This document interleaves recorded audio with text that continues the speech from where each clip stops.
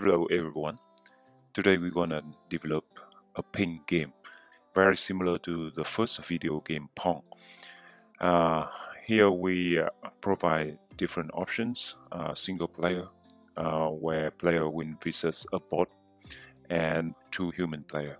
So for single player, we select single player, and you will be able to verse a bot. For example, this bot will consider more smart.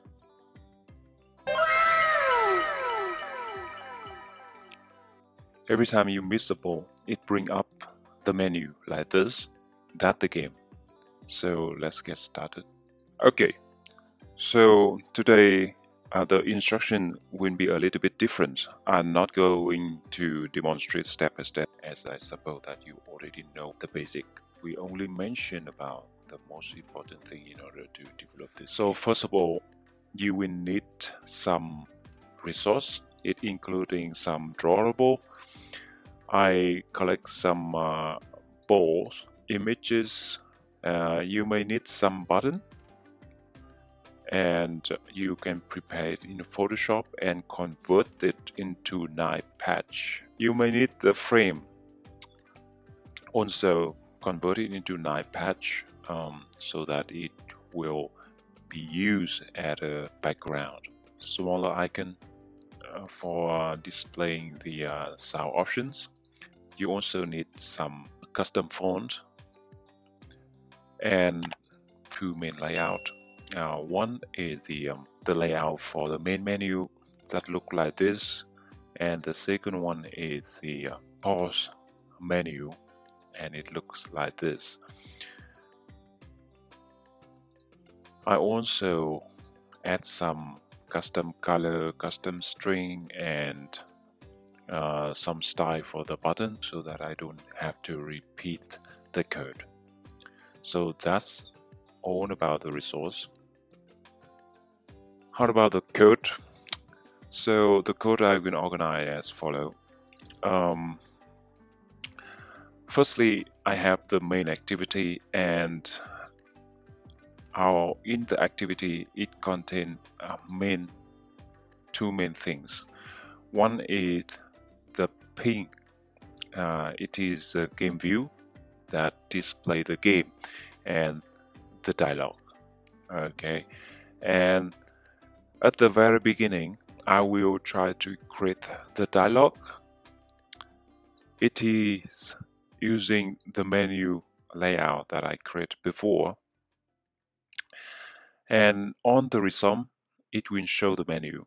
So you can see when the game starts, it bring up the menu like this. Okay. When the activity pause, it also stop the game, and I also handle some click related to the menu button. I also need to monitor the state of the game. For example, if the game ends or the game pause, so that I can make the relevant decision. And next, we create two packages. One is component to store all the component of the game and the relevant interface in the interfaces package. The two main interface that I create is the game loop interface that mainly used for game loop design pattern that we need to render the scene and to update the scene if needed. And I also include some variable to control where and when should we update. The basic idea is when the current time is greater or equal the time to update, then we should update our scene. And game state listener is the interface that basically monitor whenever the game state change. For example, it change from started to end or to started to pause, etc.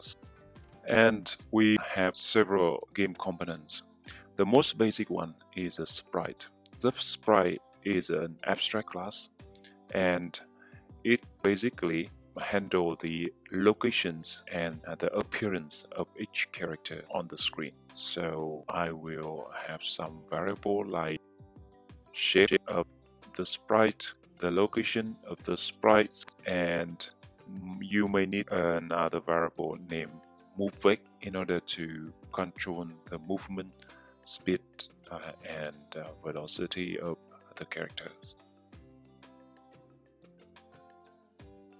Player class, which is inherit from sprite, and I also include the health point.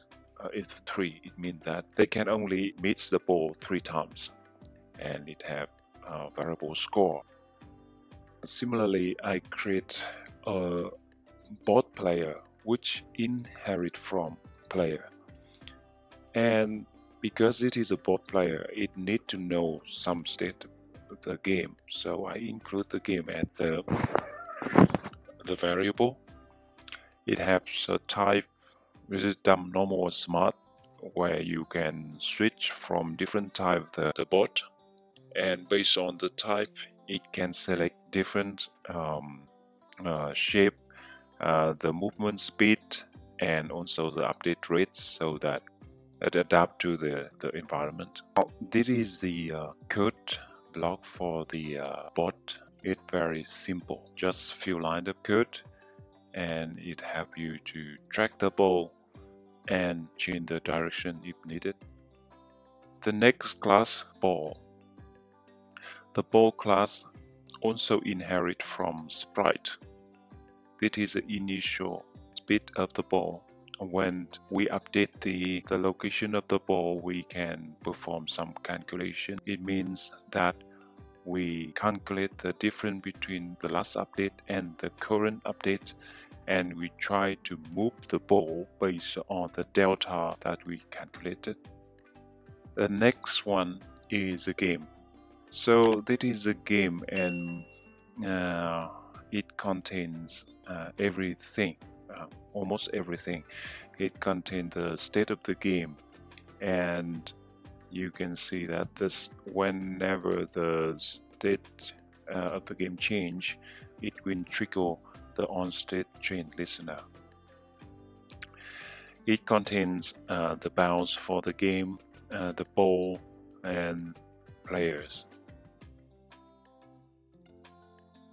When we initialize game, we will try to create the bounce, ball, and 2 players. And it depends on it is single player or multiplayer, then we will create a bot player or a human player. When we render the game, we render the ball and player.